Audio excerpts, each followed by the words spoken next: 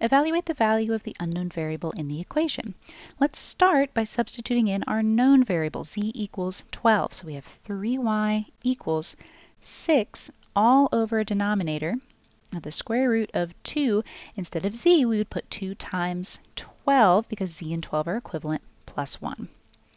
So before we're able to isolate y, we need to resolve everything that's underneath this radical. You can treat radicals as if they're their own set of parentheses for the sake of order of operations.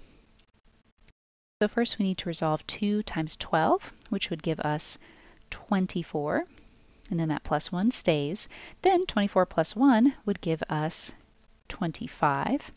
And there is a square root of 25. That square root is equal to 5, right? Because 5 times 5 gives us 25. So now this number is our new denominator. Let's rewrite the equation. 3y equals 6 over 5.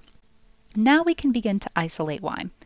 Let's start by getting rid of 3. 3 is being multiplied to y, so we need to do the opposite and divide both sides by 3. These 3's are going to cancel, leaving us with y equals, let's pull this division problem out to the side because we're dealing with fractions, 6 over 5 divided by 3 over 1.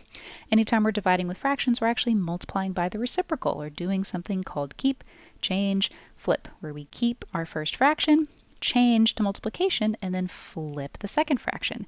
6 times 1 gives us 6. 5 times 3 gives us 15. So our final answer is y equals 6 over 15, except we still need to simplify this fraction. So let's divide both the top and the bottom by the greatest common factor of 3. 6 divided by 3 would give us 2 on the top, and then 15 divided by 3 would give us 5 on the bottom, making B our correct answer.